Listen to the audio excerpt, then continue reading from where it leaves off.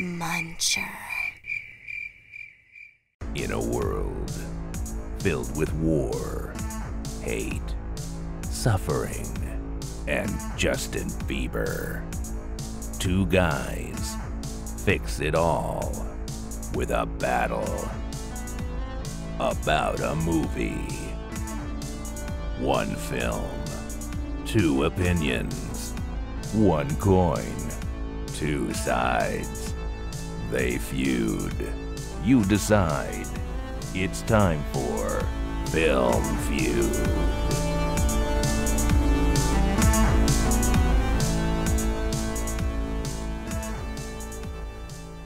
Hello and welcome to another episode of Film Feud, the podcast where we debate whether top-rated movies should be top-rated. I'm Vidur. And I'm Vikram. What's up, Vikram? NM. NM. Oh, are you lit AF, brah?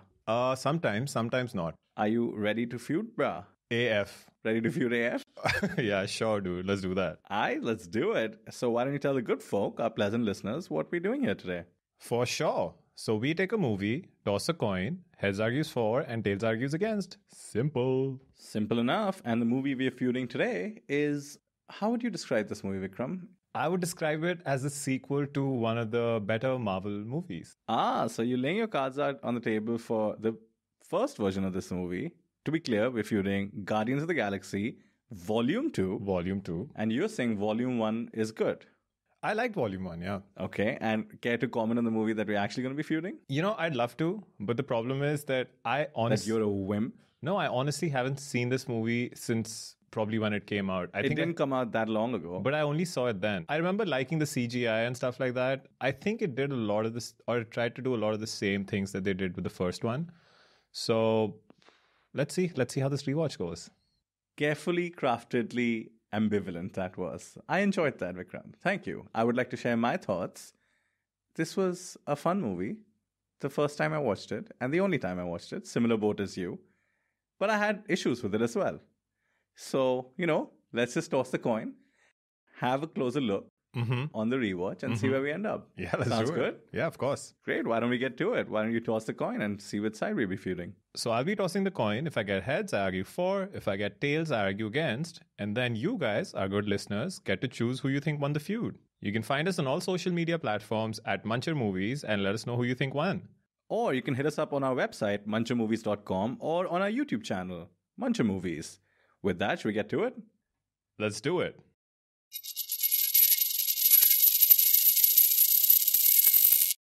And I got tails, which I'm extremely happy about, I pretty distinctly remember just tries to do exactly what the first one does.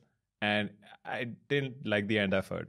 There's nothing wrong with that. You just admitted that the first movie was great. Yeah. By the way, did you keep any cards close to your chest? You want to share some thoughts that you weren't willing to share before? Yeah, this movie sucks. Oh my God, what a shock. I honestly had a lot of problems with this movie. The only thing I liked about the movie, which I'm happy to talk about right now, is the CGI. It was pretty good. It's not that long ago, so it's like the best that CGI has to offer. And it was in space, so it relied really heavily on it. But in terms of story and stuff like that, it was just like the jokes and the vibe. They were really trying hard to sort of recreate the magic of the first one. It was a great time in the theater. That's what I remember from it. That's the cards I kept close to the chest. So I'm really pumped that I'm for, and I'm excited for this rewatch, man. All right, cool. Let's go watch this movie again, man. Let's go watch the movie. I was right, dude. I was right.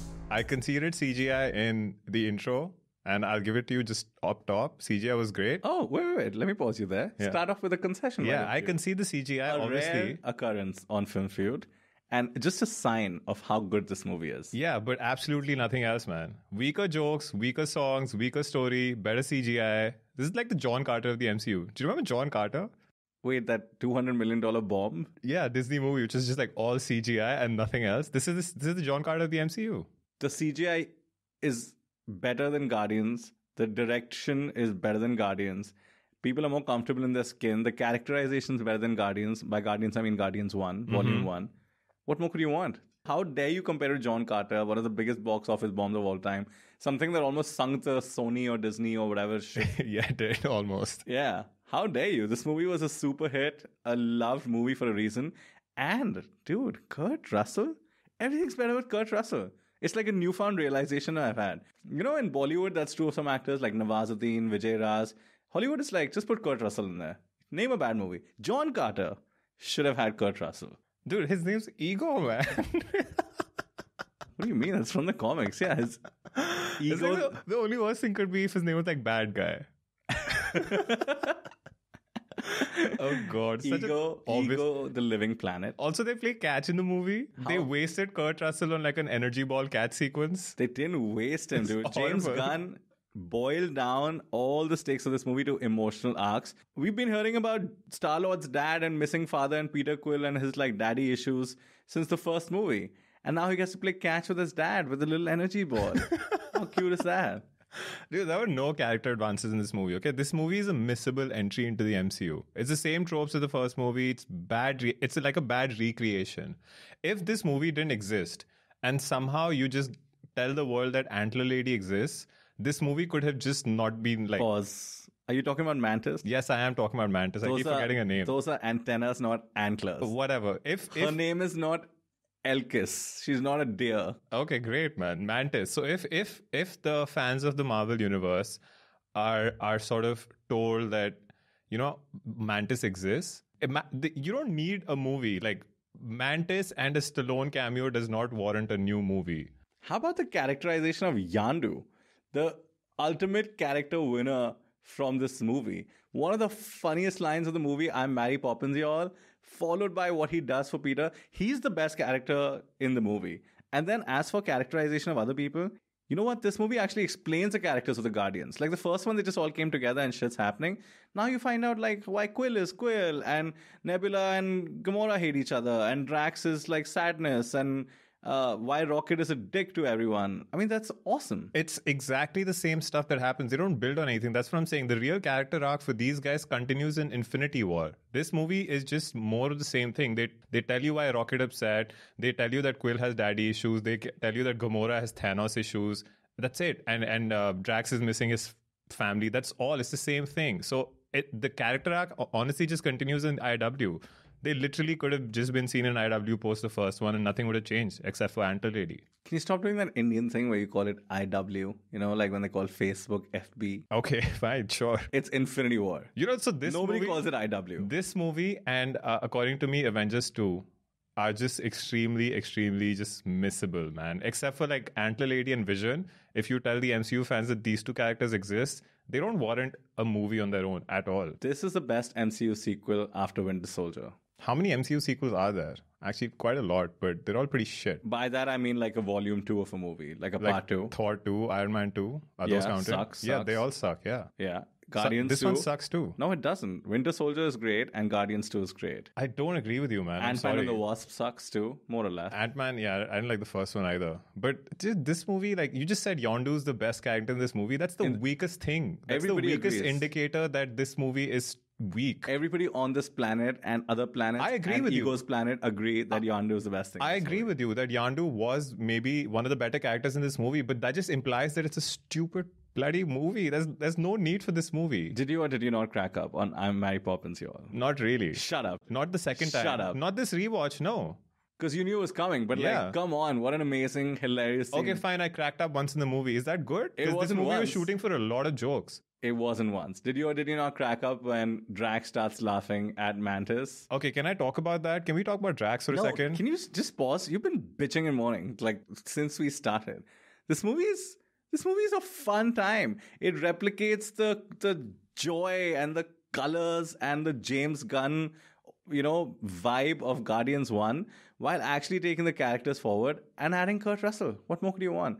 The only thing I'll grant you is that Kurt Russell, bit of a slut in the movie, bit of a man slut, bit of an F-boy, as they Also call it just these going days. around and telling people, oh, I love you, oh, I love you, oh, I loved your mother, oh, I loved your mother. Balls, man. He's just a dick. He's just a boy, bro. That's what they do.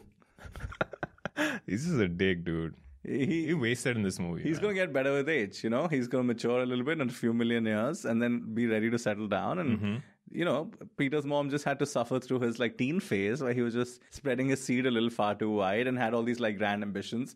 And slowly life will wear him down. And he'll get, a job that he hates but wants the steady paycheck for and settle down with a nice lady and it'll be fine, It's a phase. Are you still talking about Kurt Russell? Yeah. Oh, okay. Yeah. Just wanted to check. It's he's like Ego the teen living planet. You know what I mean? Ego the living planet in his 20s. Okay. Quite literally spreading his seed across the universe. Yeah. Wasted. Kurt Russell could have been any 60 plus actor, mid-level. How dare you? Any- How dare you? I love Kurt Russell. Of course, I who love Kurt doesn't? Russell. That's why I'm saying he's wasted. Energy ball cat sequence. Come on, man. He looks like a god, dude, with a small G. He looks like a god. His mane alone is the reason nobody else could have done it. Who has a mane like Kurt Russell? No one. That's probably That's why. they thought that, oh, if we get Kurt Russell, this movie will become good. But that's not the only thing that Kurt makes a movie Russell good. made Chris Pratt look miscast. Chris Pratt. Oh God, I have so many thoughts, man. Kurt Russell fit Chris Pratt's dad role so well that I wanted Chris Pratt to be replaced in the Guardians of the Galaxy. Okay. I wanted somebody with like Kurt Russell's mane and charisma to play the role of Star-Lord and his son. I agree. Chris Pratt was miscast in this movie. How dare you?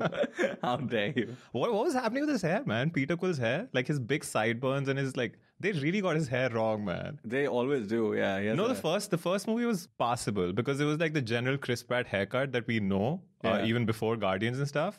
But this movie, man, they really went over the top. It pissed me off. I forgot how annoyed I was the first time I saw it when I saw his hair. Don't hair shame him. Dude, these guys, like, how can they not get hair right? That baffles me. It's just unique. They gotta go for a different vibe, you know?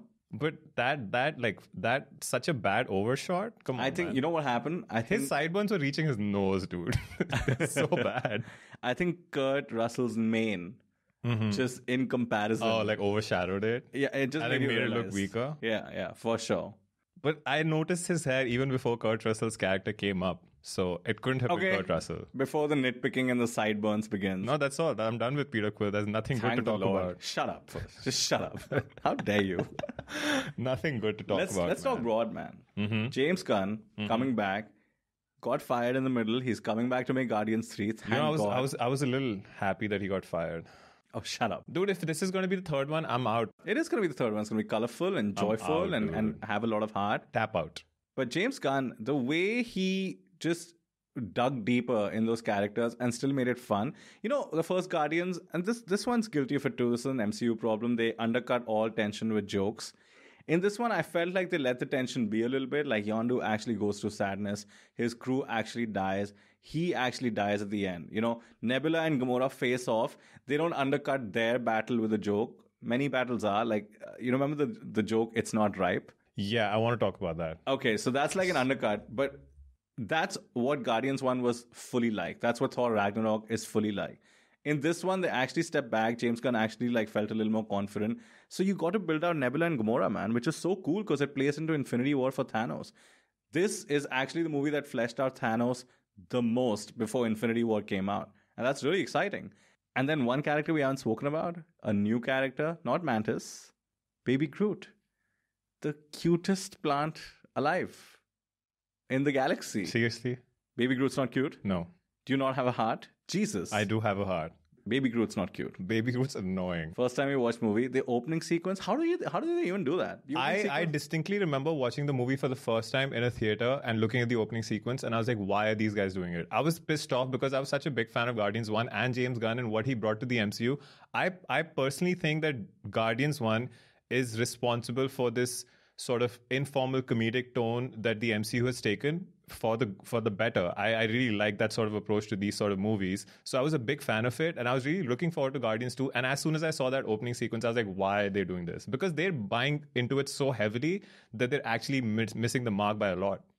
My sweet lord, you're an idiot. You like that reference? And should we use that reference to transition to the other genius part of this movie? The music.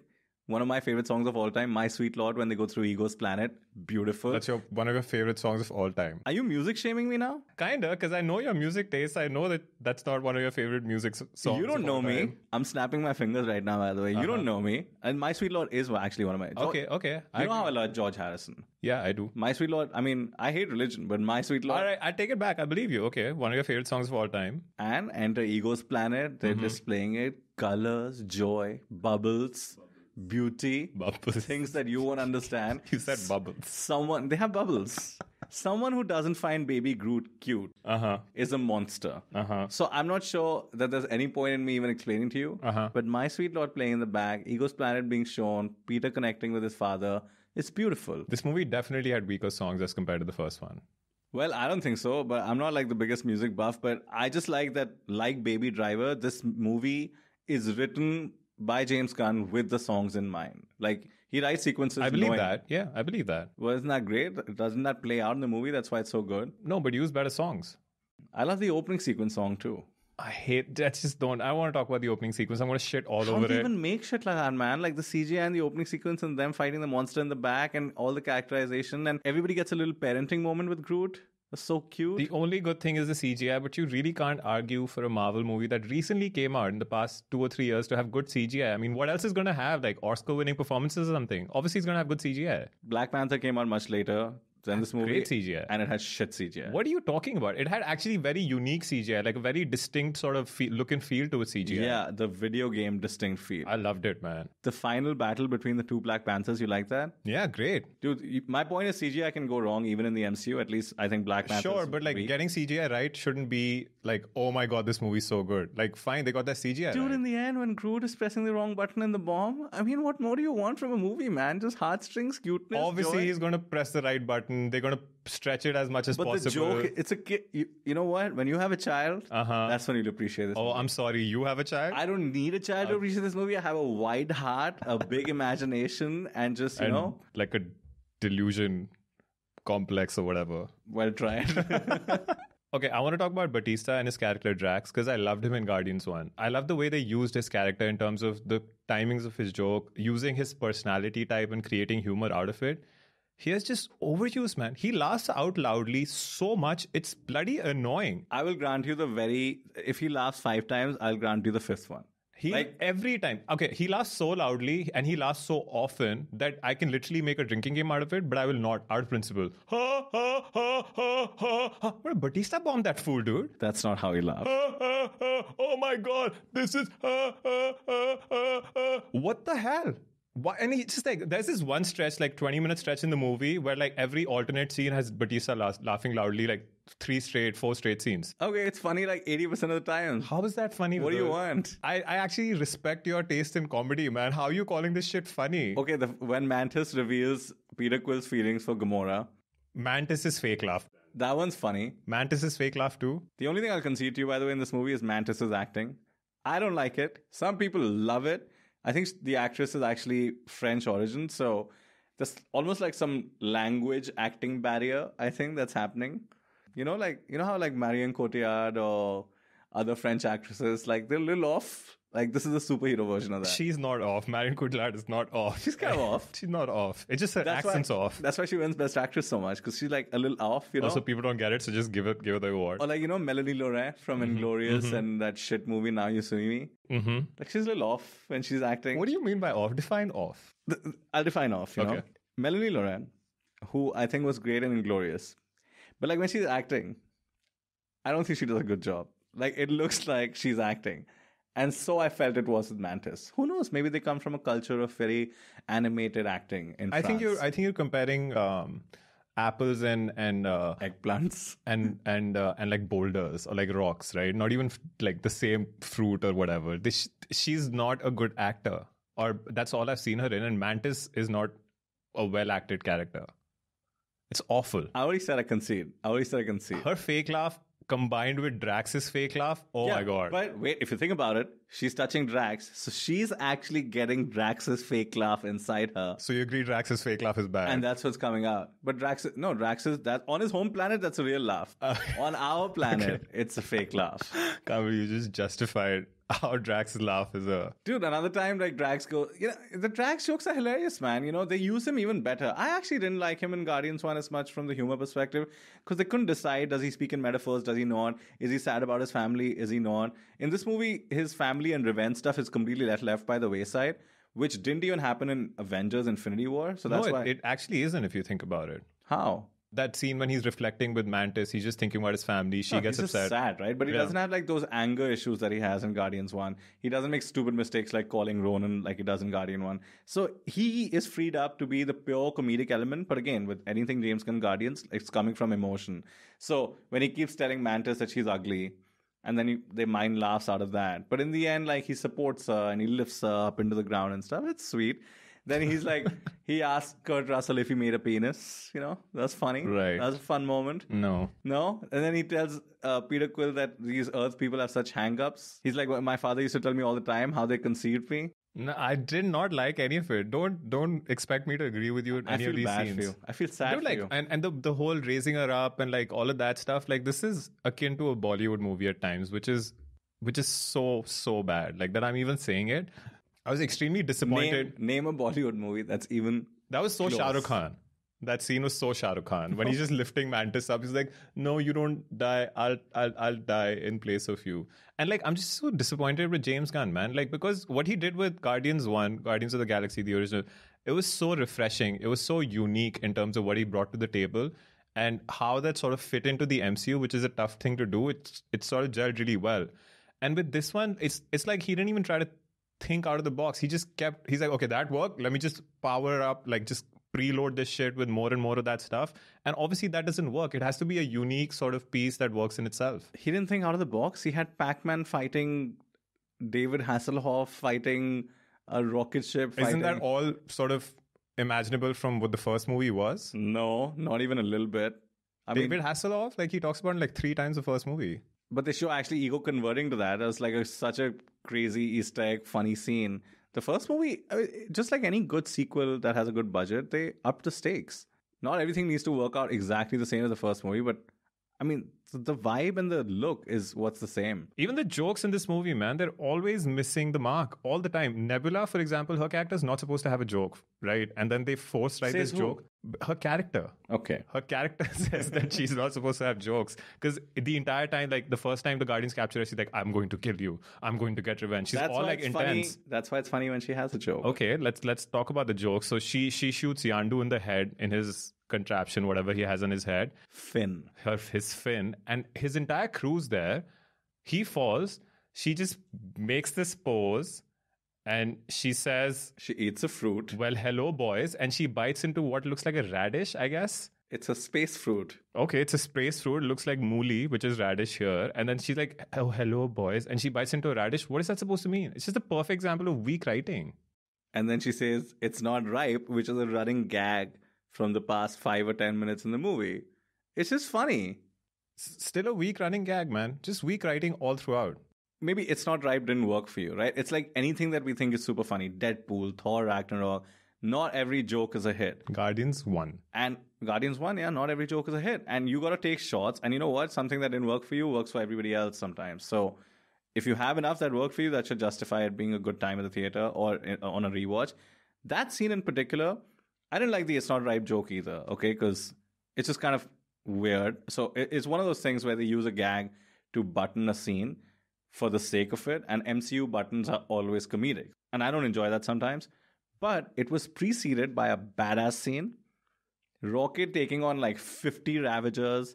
That scene from the trailer where he anti-gravities all these Ravagers into the air and then just kicks ass, like shoots people, electrocutes people. Badass until the only thing that stops him is like Yandu's arrow. And then that scene, the It's Not Ripe joke, was followed by My Sweet Lord and Ego's Planet. And so I didn't care. It's just a good time. Dude, Rocket also, man. Like his character is just, it's the same.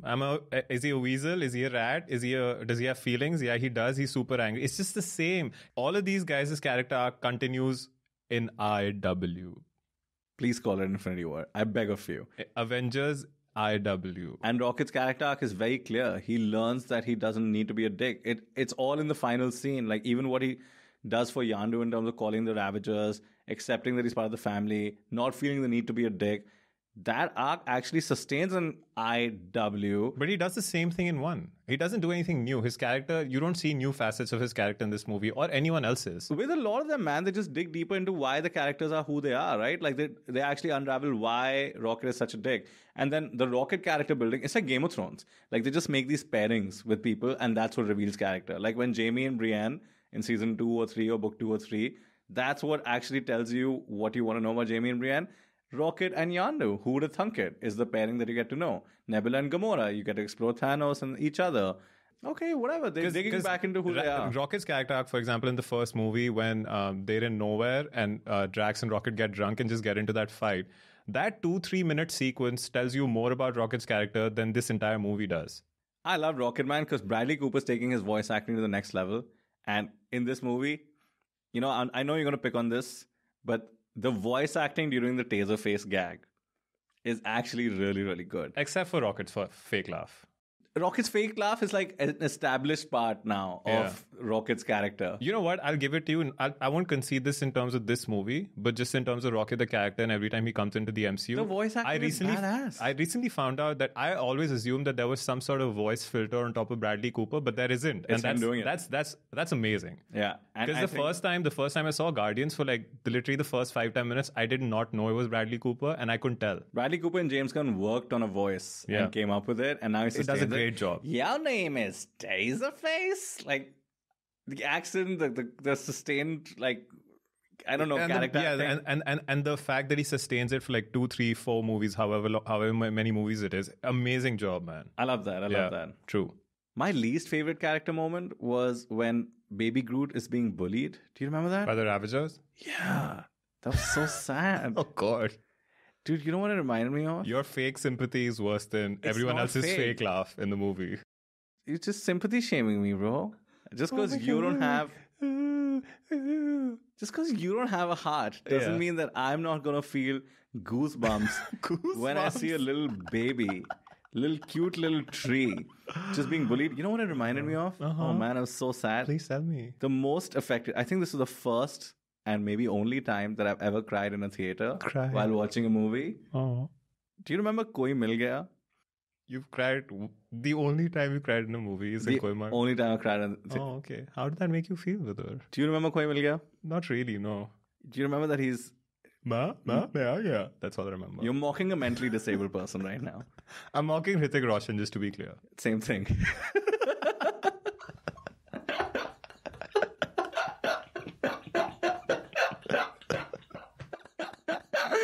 Okay, I take that back firstly.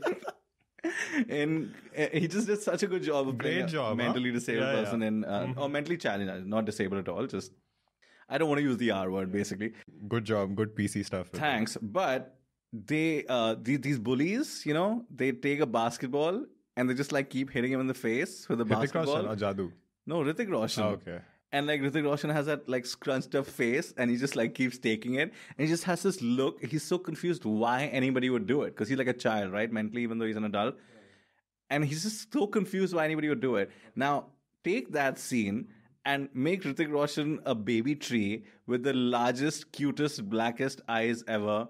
And then they're like putting some liquid on him, and in my head, that's like waterboarding him because it just covers him. I'm like, you're drowning the tree. Stop drowning the tree.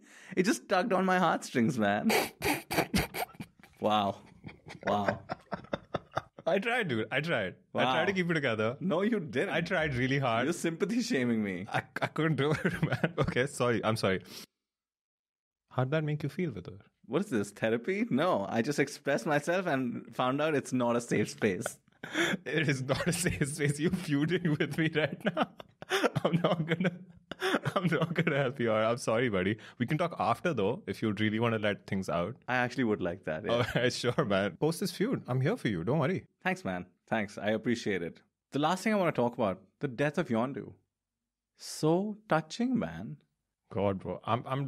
I can't do 2 therapy sessions the same day for you, man. I pick one, Baby Groot or Yondu dying. You weren't affected by Yondu dying? The sacrifice? He may have been your father boy, but he wasn't your daddy? What a line. Great line, huh? Look at me. I'm the daddy now. Yeah, people really like that line. I Okay. It's beautiful. It just summarizes the whole relationship that's been built for 2 movies. And the fact that Quill gives up his godlikeness because he kills his own father because the father killed the mother. How did we not even talk about this, man? This movie is loaded, dude. This movie is loaded. It's just emotional shit. The stakes. Dude, I can't take your daddy issues anymore. Let me just go leave you and listen to some music on my Zune. Oh, the latest player. I'll grant you that. That was latest hardcore technology, product bro. placement. All right. Enjoy.